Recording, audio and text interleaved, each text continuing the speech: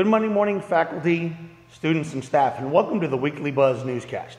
My name is John Cannon, and here's the news for the week of September 13th. Chromebook distribution begins today, and the schedule will be as follows. On Monday, ELA will be in the North Building, first period. Tuesday will be Math, North Building, first period. Wednesday, ELA and Math, South Building, first period. And on Thursday will be Science and Social Studies, North Building, first period. Teachers, make reference to the schedule for Chromebook distribution. Chromebooks will only be issued on the designated times and dates. All first period teachers are responsible for reviewing the student technology list prior to your assigned date. Teachers only send students to the library on your assigned day. Also on Monday, Social Studies benchmarks will take place during class, and TSI testing will take place on Monday through Thursday in room 62 at the South Building for early college juniors. On Tuesday during sixth period, the University of Texas San Antonio will have a presentation for seniors in room 92 of the South Building. Please stop by the Go Center at the South Campus, room 92, or the Go Center at the North Campus, room F1, to pick up a pass to attend. A pass is required. All seniors are invited to attend. Speak to or email Lizette Gonzalez for more assistance. Map testing for science will take place on Tuesday. On Wednesday, early college seniors will meet in room 92 with STC to fill out an Apply Texas Drive application. On Thursday, early college juniors will meet in room 92 with STC to fill out an Apply Texas Drive application. Friday, all seniors that want to apply for college can report to room 92 any time of the day. All seniors are required to participate and complete a college application as part of your graduation requirement this school year. This will be an application for the fall semester of 2022. We will be going through your government classes to schedule you in to complete the application. Also, there will be social studies benchmarks and map testing for science on Wednesday. Senior portraits will be held on Thursday at the Capello Gym. Students will be escorted by their social studies teachers to the portrait site. Breakfast will be served once again in the classrooms this week, and students, make sure to report to your classrooms by 8:30 a.m. Students, please continue to abide by the dress code.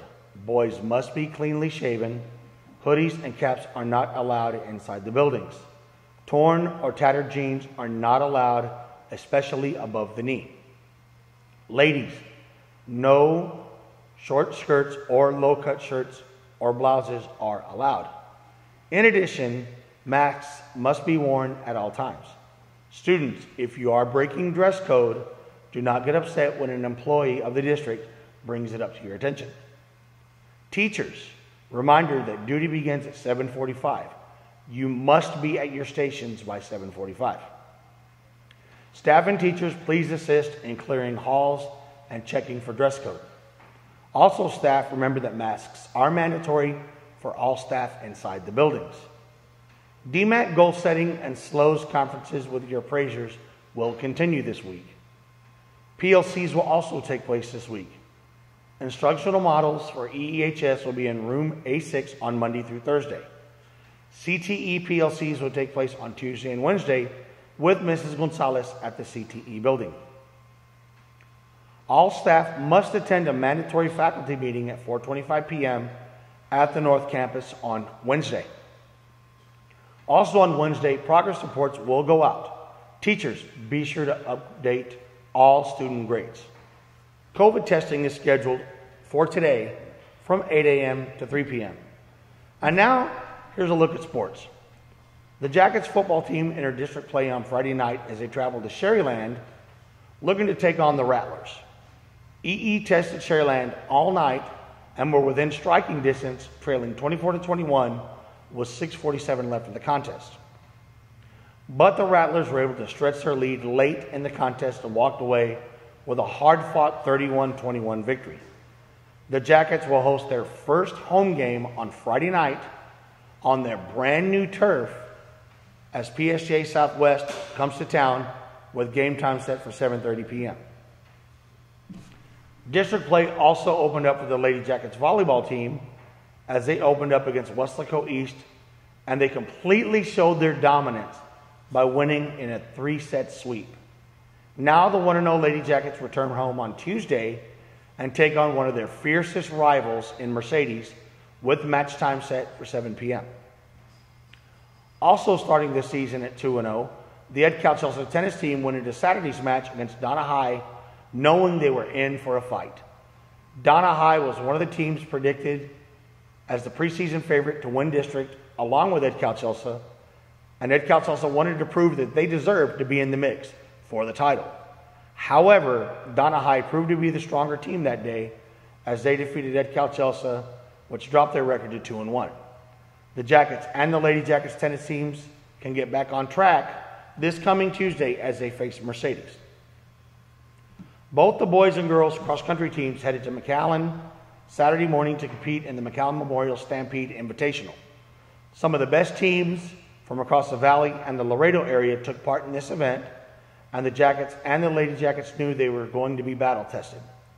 Both teams placed 7th overall, with Rebecca Davila placing the highest with a second-place finish. Matthew Garcia and Miranda Guerrero both placed 9th in their respective divisions, while Natani Collins finished 18th in the varsity boys division. Folks, once again, make sure to follow us on all your social media platforms to get all the latest news and updates for Ed Chelsea High School.